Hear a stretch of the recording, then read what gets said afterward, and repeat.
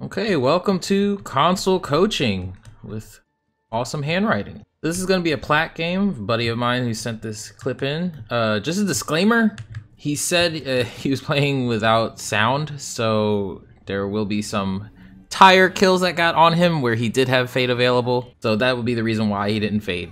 So we don't know the entire comp now, but seems pretty well. So I'm going to be looking at not just his Moira, but his overall game sense. That's what I tend to look for, are patterns of behavior and anything game sense related, especially for low ranks, because it's usually the basics that you need to cover, not so much the little tiny stuff that goes on, but there will be some of that as well that I'll be checking out. Make sure his Moira is getting very efficient. Now I did see this match already, so I do have some things in mind that I'm going to be looking for to point out.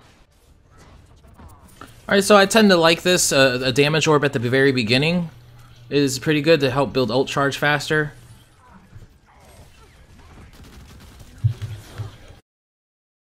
So the first thing that I notice here is there's a bit of pre-healing. Think of it like when you're first learning to play Roadhog. He has 600 HP, you get down to 500, so you're only 100 down, maybe even less than that, 550. And you use your breather to get back to 600 max. When you start playing Roadhog over time, you realize that's really an inefficient use of that ability. You really should wait until you're around 300 HP to try to get the most out of it. So Roadhogs, at least really good Roadhogs, get used to not having 600 HP all the time. So as a healer, especially with Moira, because she has a resource that needs to be filled, you kind of have to get used to sometimes your team is just gonna be a little bit low and you don't wanna just pre-heal like the way Mercy can. So as you can see here, Ryan is already in danger and we're at almost half meter because there was pre-healing. I want to try to avoid that as a Moira player.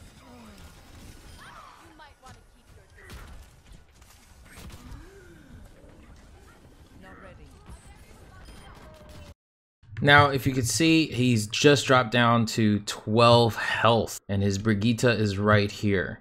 I know it's easy for us to say like, oh, the secondary healer should be keeping an eye on that kind of thing, but you know, not everyone's perfect. You should be spamming I need healing right now. But you do have your orb, but yeah, you need to spam that you need healing right now.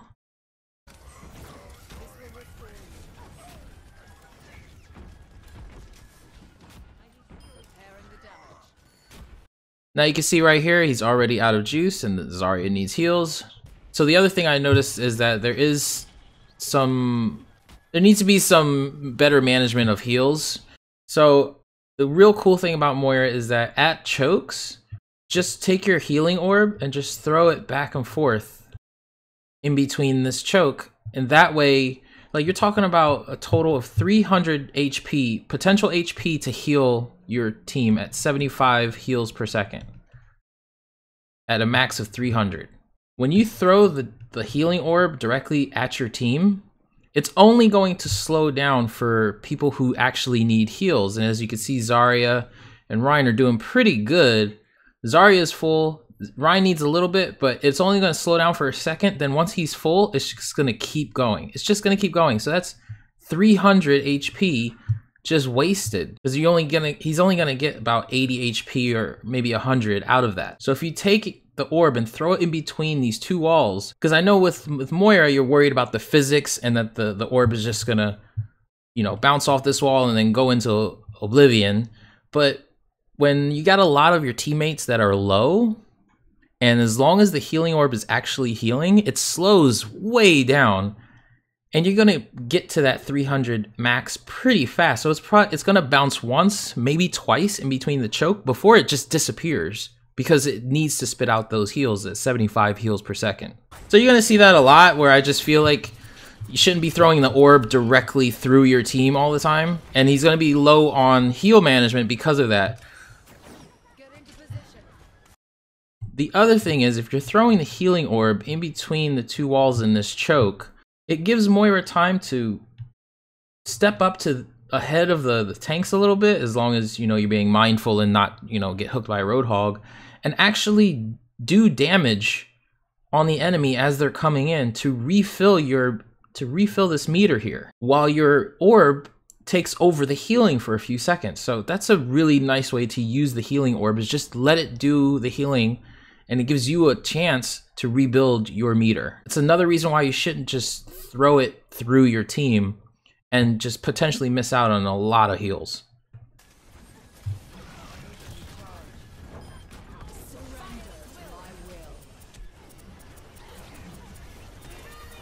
Alright, it's a pretty good grab.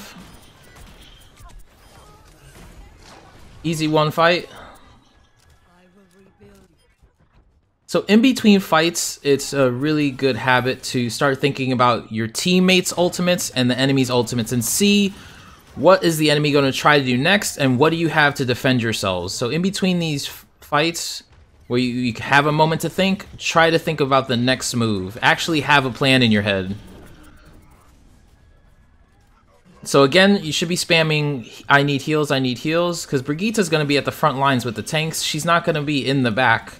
Like, Zarya's probably going to be should be further back than Brigitte, if that makes any sense, so that Zarya can actually bubble someone. But Brigitte needs to be in the front, so she's not always going to see that you need heals. That was pretty unfortunate. That was just bad luck right there. Yeah, so try to keep an eye on the trajectory of D.Va bombs, so that doesn't happen. But again, he's working with virtually no sound, so there's going to be a lot of odd movements like that, because sound adds so much more awareness to the match and what's going on. Like that tire, like he just didn't hear it. So, and it's going to cost him a few times in this match, so he's fully aware that sound is pretty important. So it's not unheard of. You lose the first point. If you lose the first point, it's not a big deal. I mean, you held on to it for 3 minutes. They had a minute left before they actually capped it. Actually, we're talking 50 seconds. So that's still good. That's pretty good hold. Nothing to be upset about. So you want to try to hold on to Moira's damage orbs when you already have Coalescence, because the damage orb is good for picking off someone who's by themselves and is trapped in a room. But it's just that circumstance is kind of not necessarily rare, but just hard to capitalize on, because they could just get out of the room or just have a second or third teammate get in the room with them, which further thins out that damage, because the damage orb does 50 damage per second and it maxes out at 200. So it has the potential to kill a 200 HP target. But as soon as there's more than one target, as soon as there's 3 people, that 50 damage splits. Like, they each get 50 damage, but it'll reach that 200 cap faster, so not much damage is going to happen. So that's why it's mostly used to gain ult charge rather than actually finish, like, getting kills. You can use it to finish off low healths, that's great. But when you already have Coalescence, when you already have your ultimate like that, try to do more of the healing orb, so that way when you can use your primary damage and make sure that your meter is always full, because your healing orb's taking and mitigating some of those heals.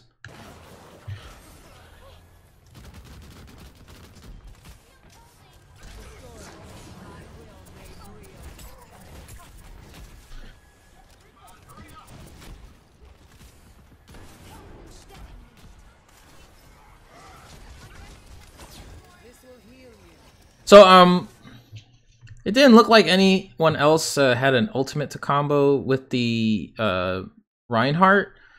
I also recommend, especially with this update, that you try to look at the hero screen a lot more to find out what your team's percentages are. Like, the difference between getting to Plat and Diamond and staying in Diamond. This is what happened to me. I was stuck in Plat for 3 or 4 seasons. And now, then I broke into Diamond, but then I would lose it very quickly. I'd drop back into Plat. And now I've reached a point where I don't think I could ever really, truly drop into Plat. Unless I go on like a really bad losing streak. But I really don't play after like 3 losses, because then I know I'm already tilted. So I don't think I could really, truly drop into Platinum. And that's because you learn more about ultimate economy. That's the difference. If you want to get into Diamond and stay in Diamond easily, learn about ult usage. So you see the Reinhardt use Shatter.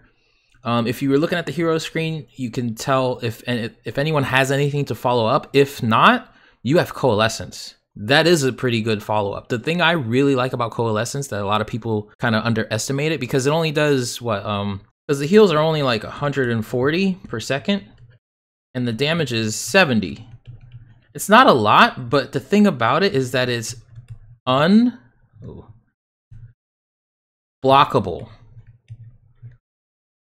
It is a far distant damage ability that is unblockable. Like, the only thing is Zarya's bubble for a couple seconds, right? But that's the only thing that can block this.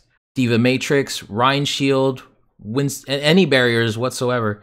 So Moira can attack the enemy backline from the safety of her teammate's backline, and no one can do anything about it. You just have to take cover. That's a pretty powerful, underrated ability, in my opinion. So, you know, yeah, if your Rein shatters like that, don't be afraid. As long as you know what the other ults are, don't be afraid to follow up with Coalescence. But if you do see someone who has an ultimate that might potentially use it, and you got a feeling that they might follow up with Earthshatter from it, then yeah, you may want to hold on to it. You kind of just have to read the battle and make your decision from that, because you don't want to burn all your ultimates in one fight.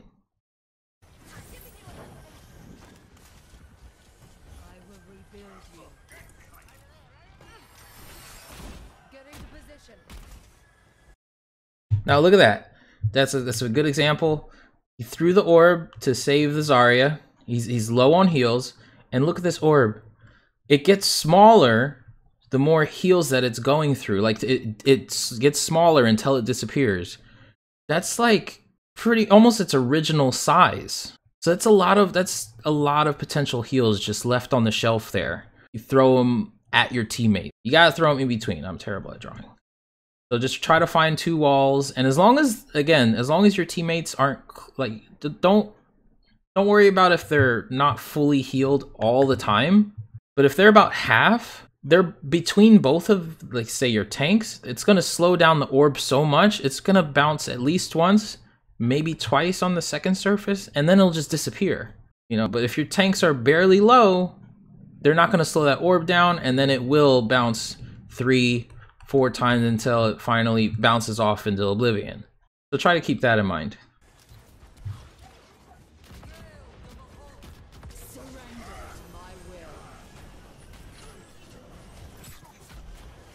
Now, I kind of get the feeling that you use Coalescence because you are just low on heals and you have no other choice. Oh, that's unfortunate. Yeah, you timed the fade wrong, and they caught you out in the open with that. So, in a game sense sort of way, or type of focus, is that, you know, even a bad player is going to get their ultimate at least once. That's why you should never really just try to... You don't want to react to what the enemy's doing. You want to try and preemptively predict it. If you react to it, like you don't think about the D.Va bomb, and then you try to react to it, well, it's already too late. You already wasted your fade, and now you're going to get picked off from the bomb. So try to think about what they're trying to do, what ultimates they have. Always think about the enemy's ultimates. Moira's out of position. She should be punished for it. Now this, I remember this specifically. This was, Mercies tend to do this a lot too, just because of her crazy mobility.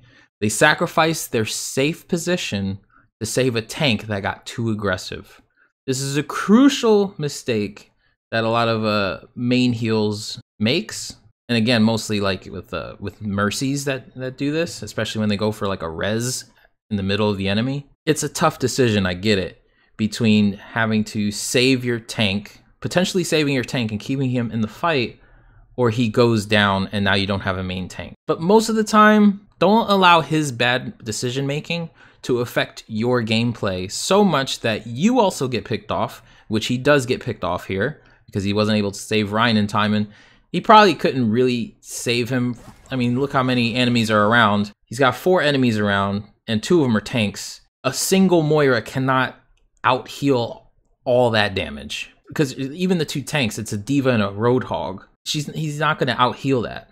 They basically get an extra free pick off of you because you tried to save the Rein. And now, this is the biggest thing that happens in this match.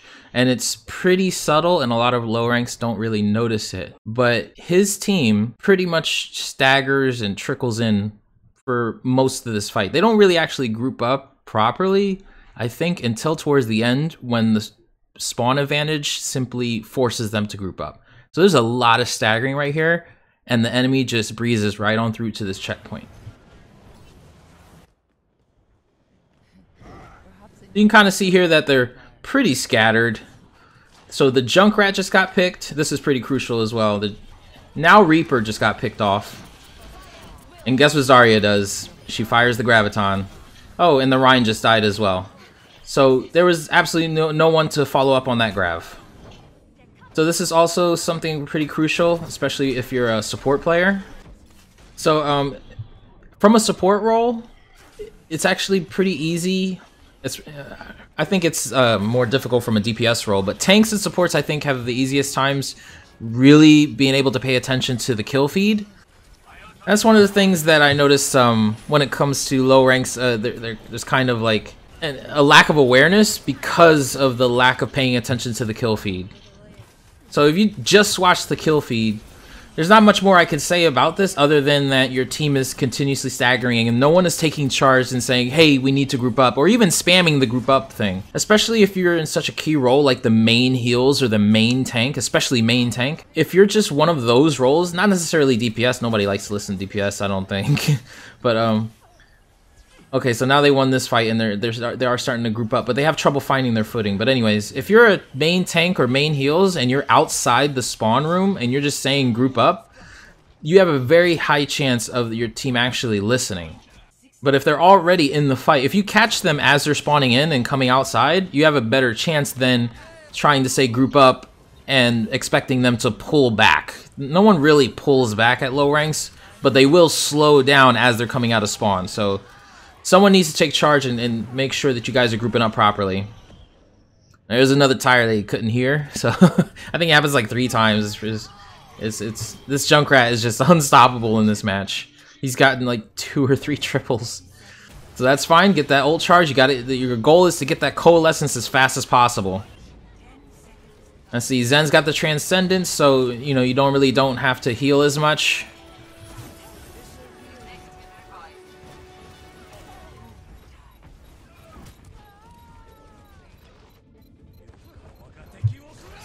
So yeah, there's just a constant stagger here. That's just his team just never truly recovers from, and that's usually what happens. Like again, no one really takes charge, and really, you have to be. I'll take what Wizard Hyung actually said when I did that video on him. You have to be convinced that grouping up will help you secure more wins. You have to be convinced of it. Everyone just kind of brushes it off like, oh, it's not a big deal. We'll group up when we group up. It's not. But they just breezed right through to the second point after Streets phase, and then kind of breezed through to the end as well. I mean, his team won 1 fight out of that whole time. And that's not, I mean, you can improve individual skill and whatnot and do little things, but the biggest thing for there was just the staggering. All right, so let's skip ahead here. So it's still a pretty decent comp. So that means that doesn't seem like anyone's tilting.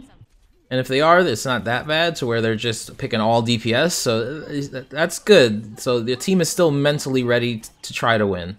Stop here. Now, I'm not sure why the duo queue has Orisa and Sombra as the combo. They don't really combo that well.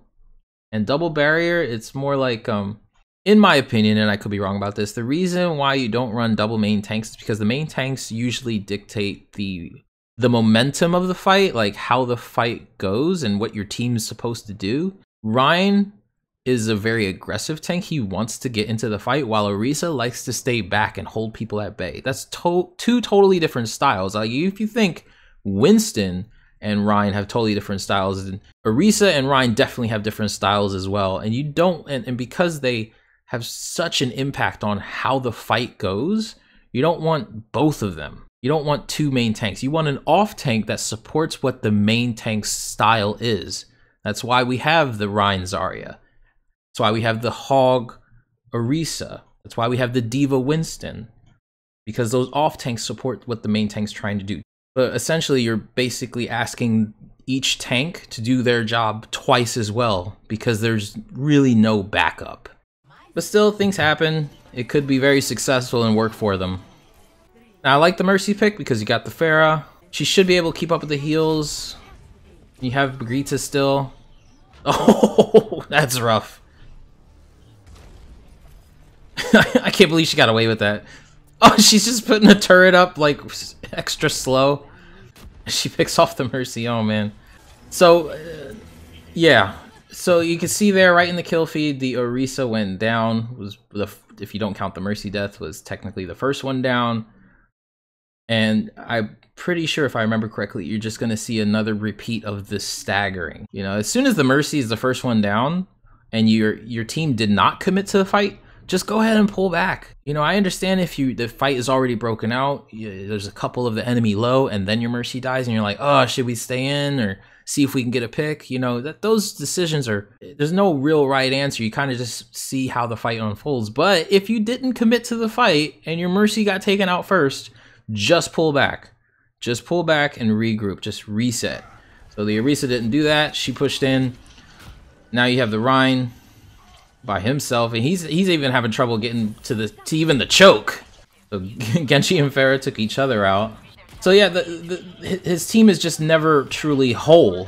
And actually, a Diva would be nice because not only could she contest the high ground, but she can help mitigate some of that Junkrat damage, because that Junkrat has been doing work this entire match.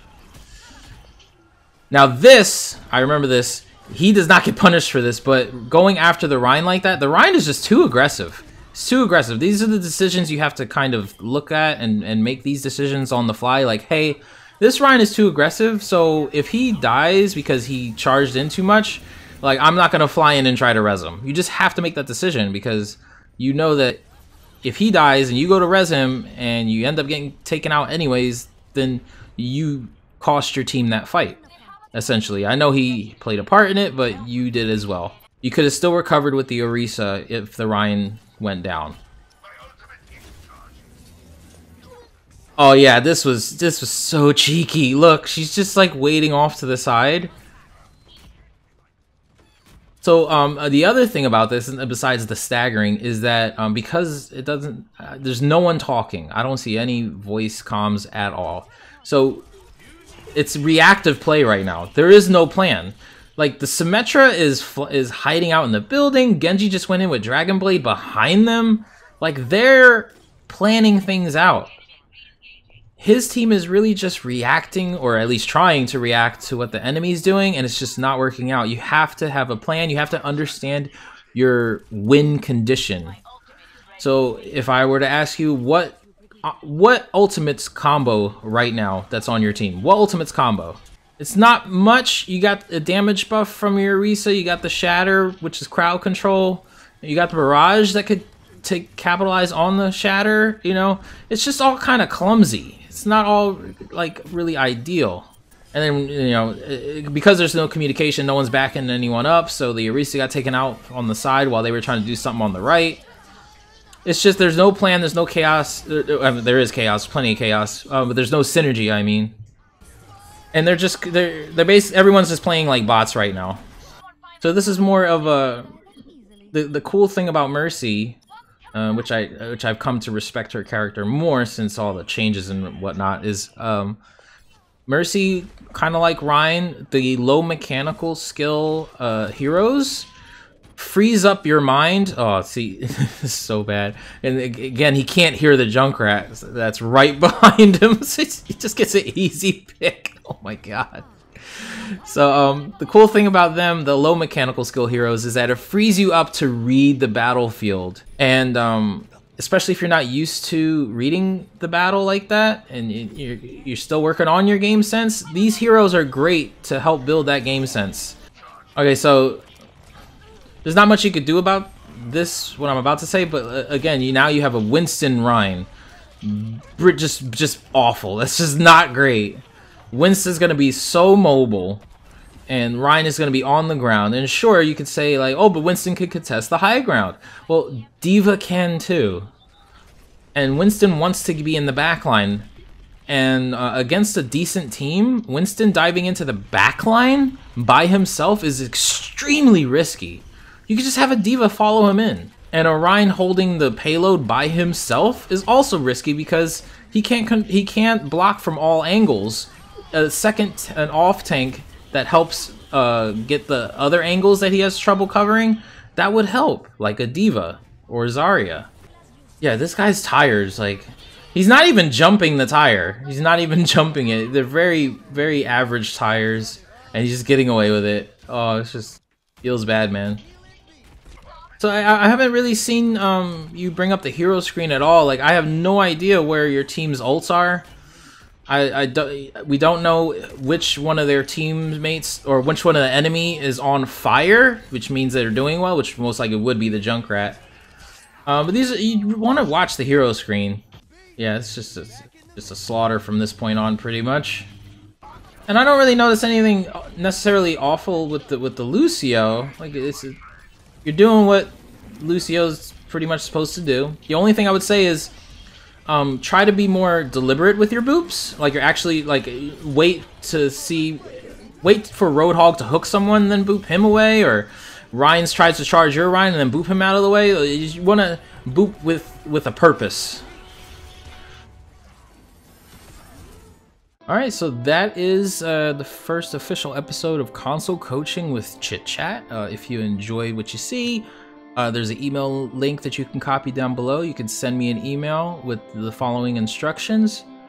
So if you guys like this, please send those emails in and participate in this. If you enjoyed, be sure to share, like, and subscribe to the channel. My name is Chit, and I approve this message.